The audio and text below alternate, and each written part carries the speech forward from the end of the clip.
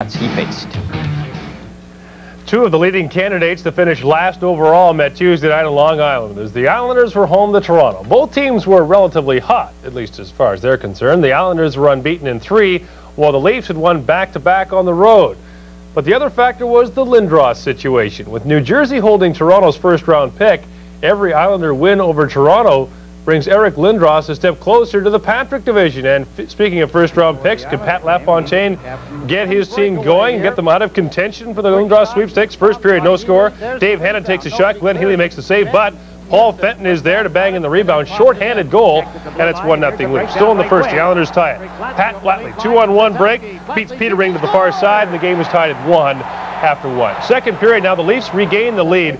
Pretty passing between Mike Krushelnyski and Todd Gill. The puck goes back to Krushelnyski, who rips one by Healy, and it's 2-1 in favor of Toronto.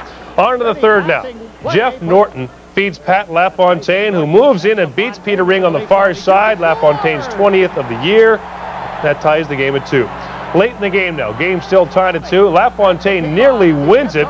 This deflection hits the post, and the teams go to overtime, tied at 2. No scoring in the overtime, but there was some heavy hitting. Tom Fitzgerald gets laid out by Luke Richardson.